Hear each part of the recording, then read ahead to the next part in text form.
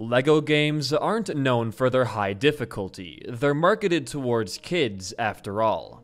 But what happens when those kids grow up and still want to experience these games, just in a new light? This is where speedrunning comes in, challenging yourself to beat a game as fast as possible, while abusing as many bugs and exploits as you can find, sometimes just to shave off mere seconds from your timer. LEGO games in particular have found a very specific niche within the trend of speedrunning, with some runners even creating custom challenges such as Grunt Percent, which is a marathon of the first 10 games in a row. All of these games are intense to run, and despite being created on similar engines, the tricks used in each game could not be more diverse. Having to memorize hundreds of different out-of-bounds clips, invisible platform jumps, or even doing complex puzzles with 2 controllers at once. But to me, this begs the question, what is the hardest trick in LEGO speedrunning? After studying tons of different games and trying out just as many separate tricks, I've landed on one trick in particular. One that, to my knowledge, has only been recorded on video once. This is the story of LEGO Indiana Jones: The Original Adventures 1-1 Spike Skip. Before we begin, why don't we assess why I chose this trick? There are 67 different LEGO games being run on speedrun.com, and with that, hundreds to thousands of different categories. It would be completely idiotic to call one single trick the definitive hardest one, especially with each runner having different levels of practice between the games. What may be the most tumultuous trick to some may just be muscle memory to another. It's an unquantifiable merit. So how did I choose? I had to start looking for tricks that weren't done by every runner, and instead look for ones that were only done by the top percentage of runners. This would put a nice gap or separation between casual and more experienced play. The other trait I was searching for was versatility, tricks that could be used across the board in nearly every category of said game. What good is a speedrunning skip if it's only usable in one single category?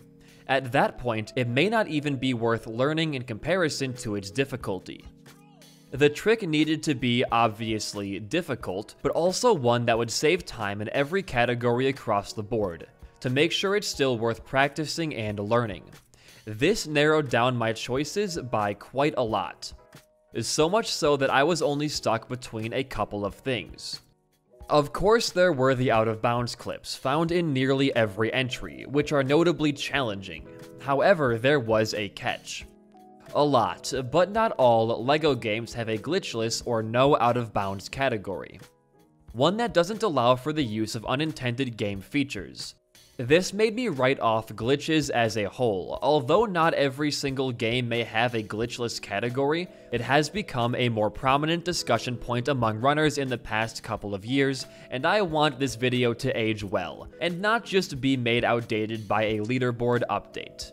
Regardless of if I allow glitches in the games that don't have a glitchless category or not, I don't think it would affect my answer very much. Anyways, in Indiana Jones 1, no matter the category that you're playing, besides individual levels or movies, there is one level you always have to go through.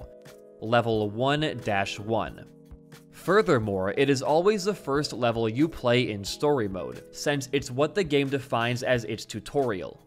With the combination of it being one of the most common levels across the board, as well as it being the first level in most categories, you'd think it would be optimized beyond belief.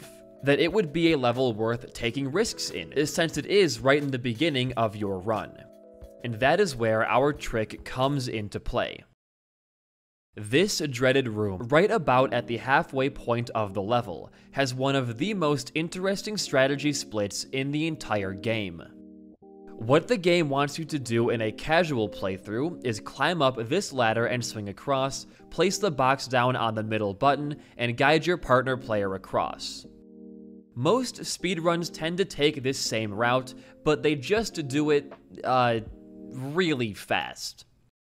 Jumping up the ladder, grabbing the box, standing on the orange button, and placing the box down from that point so it auto-sets into position, and then guiding your partner player across. With this strategy in the current gold split of 1-1, this puzzle takes up about 12 seconds. Naturally, runners began asking themselves, what could we do to speed this process up? It wasn't until September 1st of 2018 that some changes were made to the pre-existing route. While running what I assume to be the IL category, a category that focuses on individual levels rather than a full run of the game, a runner by the name of Hot Rod Zod did this after placing down the box on the middle button.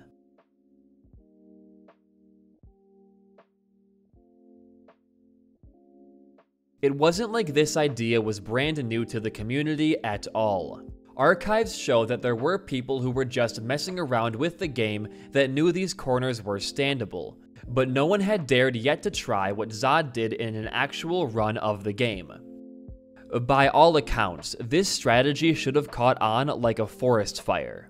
For a game with around only 100 total runners, you would assume that people would be even hungrier for world record times than ever, since it does seem way more achievable in a game like this than a popular game like Minecraft, which has thousands of different runners. But sadly, this wasn't the case. In fact, the only other noteworthy attempt at Zod's trick that was solid enough to make it into an individual level split was a run done roughly 2 years later by Lava Fang 407. It was likely that the risk involved with performing such a precarious jump wasn't worth the 1.5 minute unskippable cutscene that plays out before this level begins. After all, Zod's trick only saves about 2 seconds, something that in the grand scheme of a full game speedrun was menial. No, there needed to be something else to make this trick worth it. 2 seconds, while still a time save, would hardly make a difference in a game that, by the world record holder's account, still has many improvements to be made. This is where a runner by the name of Zero the Hero would enter our story, taking the skip done by Zod and turning it upside down.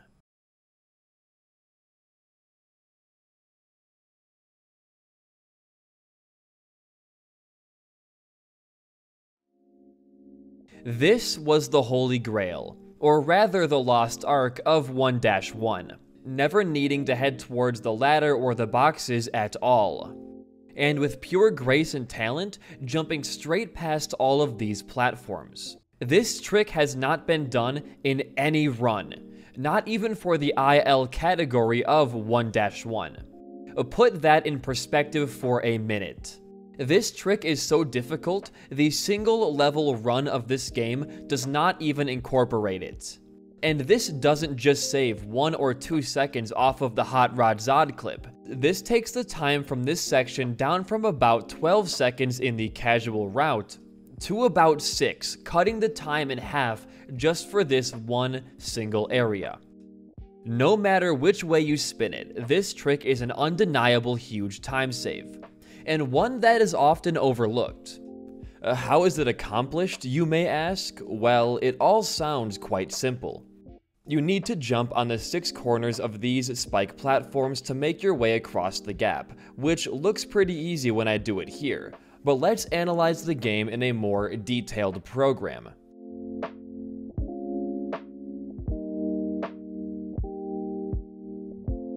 As you can now see a little more clearly, the spikes are not just one square hurtbox, but all individually modeled, leaving each of these corners as safe zones. If we take a look at our key, we'll see that the color that corresponds with spikes is fast death, and the color that corresponds with the ground is edge, and this is not a good combination. When ground is marked as edge, it is one step away from slide, which is what you experience when standing on things you aren't supposed to. Edges will guide the player off of them, but leave you in control. This means you have to be jumping off of each corner as soon as you land to avoid losing your footing, but that's just the easy part. Now that we understand what edges are, and I assume you can figure out what fast death means, let's check out the amount of space we get to stand on each platform. And it's really not that much. If Indy touches these spikes at all, it's over, and the amount of ground that's safe only gets worse as you move across. You have to do an almost perfectly positioned jump 6 times in a row without sliding, waiting too long, or hugging the spikes way too close. Yeah. I cannot put into words how difficult this trick is to pull off, but now we need to ask ourselves, at what point in this game's lifespan will learning this trick be all but required for speedruns, or will it ever even reach that point?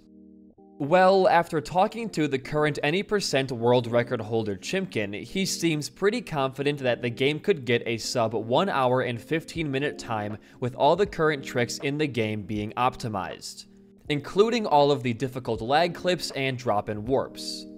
In fact, he even sent me a whole list of things that weren't done in his world record run, but in due time will be implemented. But in that case, what makes the spike skip my choice for most difficult out of all of these tricks listed? The remaining time save that Chimkin sent me are all out of bounds clips save for just one, which wouldn't be usable in any kind of glitchless run. The only other trick here is a frame-perfect attack during the block fight that skips the second 2 phases of the fight. The reason I find the spike skip to be much more difficult is it is essentially several precise inputs in a row with a huge time loss if you mess up, as opposed to just a riskless attempt at the block skip. The more risk associated and the more technical skill required to perform the action, in my eyes, makes it more difficult. Now, it is quite likely I brushed over something while researching runs of the other games. LEGO Indy 1 is the game that I am most familiar with when it comes to speedrunning. I tried my best to do my due diligence in my research, but it is very likely I may have missed something with the thousands of categories associated within this series of games. If that's the case, leave a comment down below on what you think the hardest trick in speedruns are, or what your favorite LEGO game to watch be speedrun is. I'm curious to see. After this video, if you feel like picking up the game as a speedrunner, Gamago has some amazing guides on his channel to get you started. Big thanks to both Chimkin and Zero for helping me with the research of this trick, and you can find links to them down below, as well as Zach for providing me with the tool to view these levels with FreeCam. Thank you for watching, and I'll see you in the next video.